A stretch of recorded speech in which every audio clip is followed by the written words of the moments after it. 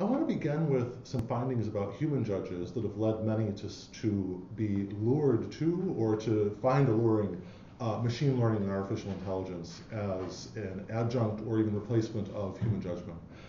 Then what I want to do is I want to sort of talk about the larger legal tech movement that I think is often based on theories of disruptive innovation and automation that I think I want to contest. Then what I want to argue, and this is really the core of my remarks today, is that there is a great deal of excitement and marketing now for legal technology and disruptive innovation in the legal academy and other spaces. Almost simultaneously as that movement has been gaining strength, there's another parallel movement called algorithmic accountability. And this algorithmic accountability movement for about 10 years has been critiquing the automated systems that the legal tech movement is really highly valuing now. And I think one of the next step in a lot of legal scholarship here and critical commentary will be, how do we bring these two communities of inquiry together, right? How do we bring some of the canon of findings from the algorithmic accountability group to the hashtag legal tech group? To give an easy to follow hashtag on Twitter, where you can constantly see new conferences, new marketing, etc. Okay, so to begin, I'm going to start with number one, which is some reasons why automation seems comparatively worthwhile. Recently, there were some studies that showed that judges would give harsher sentences right before lunch rather than after lunch. Okay. And this was reported in Dan Ariely's book, Predictably Irrational. I apologize, I forget the name of the researchers who came up with the finding. But this was seized upon by many folks that really believe in advancing legal technology to say, look at very important decisions made about how long someone spends in prison affected by these ephemeral and really troubling aspects of the judgment. There was an even more damning study more recently about what I would call the sad football fan judges, which is American football. But there are judges, I think, in Louisiana who, after LSU lost a football game, would give harsher sentences, particularly to minority defendants. Just a terrible finding, right? Very troubling finding.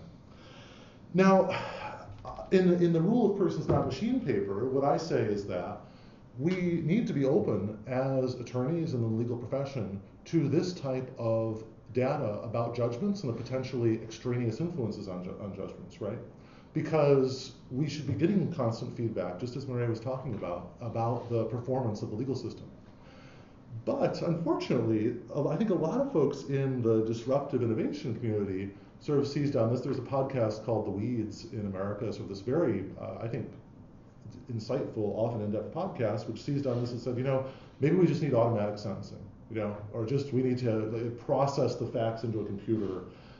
Which, by the way, if we think about the sentencing guidelines in the US context and all of the controversy over judges' discretion in those, and the grid in the context of Social Security disability determinations, there are sort of little steps toward like rulifying versus standards in law, right?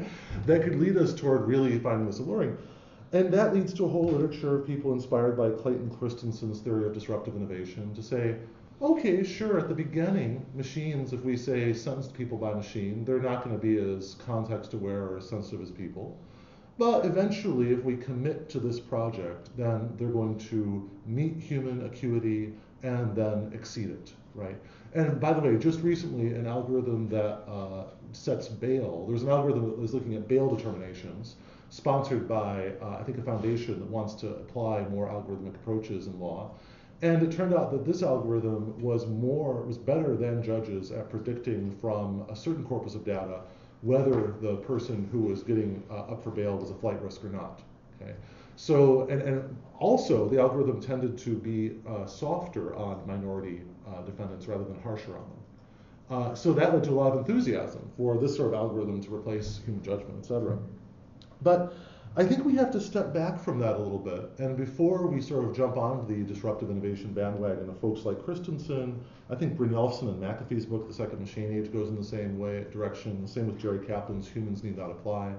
Before we go in the direction of those thinkers, I think we have to consult, and this is the third part of my remarks today, the canon of algorithmic accountability.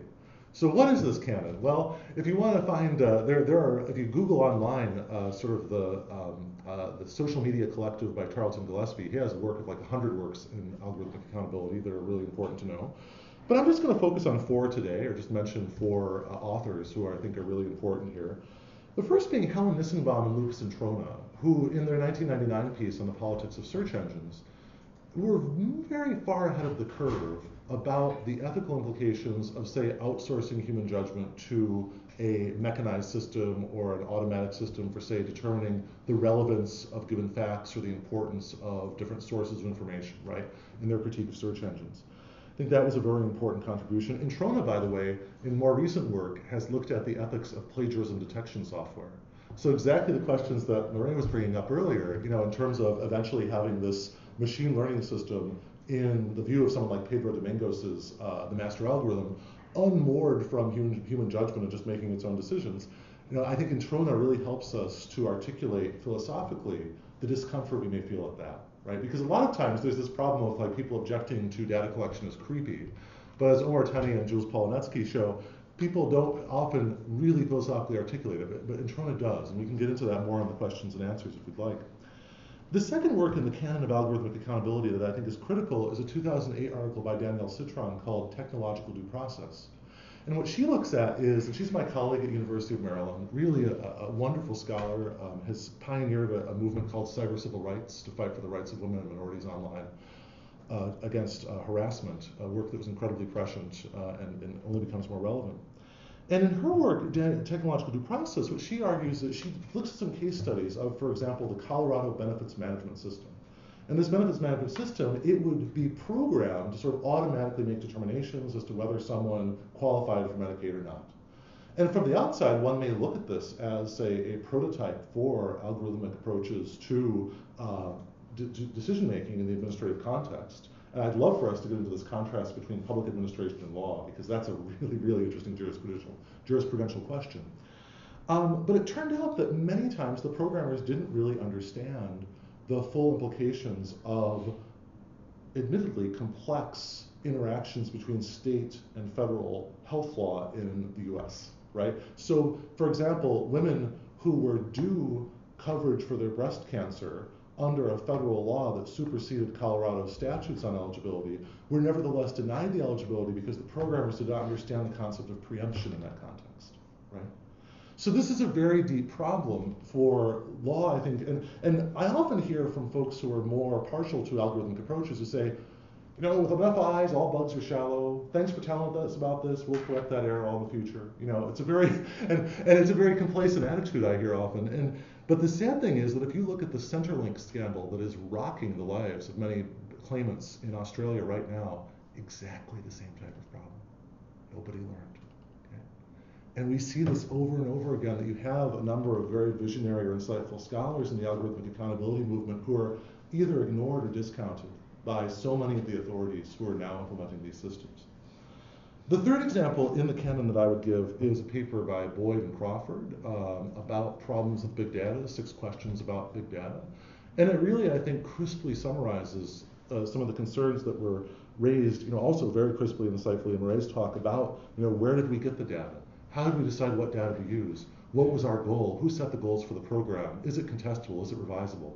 And in a piece by Citron and I called Promoting Innovation and Preventing Discrimination in the Scored Society, we try to actually reduce into a chart the degree of revisability, transparency, and accountability there in various algorithmic systems, right? And I think that's got to be critical, a foundational step before we see much more application of algorithmic approaches in law. So my fourth and final part of my remarks today is going to look at a couple of things, and I'm going to return to the hungry judges and the sad football loser judges for a second, which is to say, yes, let's get feedback on how human judges are doing, but let's frame that as a way of improving human judgment rather than replacing them. And there's a whole book by John Markoff called Machines of Loving Grace, which draws the distinction between artificial intelligence and intelligence augmentation, and talks about how some of the most important technological pioneers, they weren't committed to a vision of artificial intelligence replacing people. They were committed to a vision of technology augmenting, enriching, improving the practice of human workers. The second thing that I want to just discuss and be sure that's on everyone's mind today is that there was a group in China at Shanghai Jiaotong University, which recently released a study where they tried to have automated inferences of criminality based on facial features. Okay? They had a group of about 2,000 faces of criminals, 2,000 faces of non-criminals, and they released a paper, it's put up on Archive, ARXIV, where they said, it turns out that the criminal folks are really similar in many ways. And we've got 4 archetypal examples of criminal faces and 3 archetypal examples of the non-criminal faces, okay? And what I thought was really amazing about this is they said, and because it's a machine doing the classification, there's no human bias to this. So and I forget, who was the criminal phrenologist, Sombrosa? Who was that? Cesar Lombroso. Lombroso, that's it, yes. So, I mean, I thought, a lot of people said this is just a revival of phrenology, right? But that is the danger when you have algorithmic systems that are disconnected from awareness of social science, history, other important factors, right? Because I think anyone that had even an elementary exposure to the history of criminology and phrenology would know the dangers of such a process, right? Also, by the way, anyone with sort of a nodding acquaintance with common sense might guess that some time in prison might change how your face looks. so I think these sorts of issues, and I'll end with the European Court of Human Rights judgment, which I think Maria just really expertly dissected. I was listening to a podcast called Future Tense last week where they interviewed the lead author of the study. And what was astonishing to me was all of the journalists who got this study seized on it as, we, almost ripping a page out of Andrew Abbott's book on the professions, saying, we now have the superior knowledge of computer scientists displacing those pesky lawyers, right? This was the study, right? Because oftentimes, and I have a whole section of a book I've written on automation recently that talks about sort of journalistic biases in presenting these findings. But when they interviewed the lead author in Future Tense, he was extremely humble. He said, I only see this as sort of a stopgap measure to help the court deal with prioritizing which cases it wants to hear, because they get flooded with cases. So maybe this would be some small way of dealing with case processing priority, okay?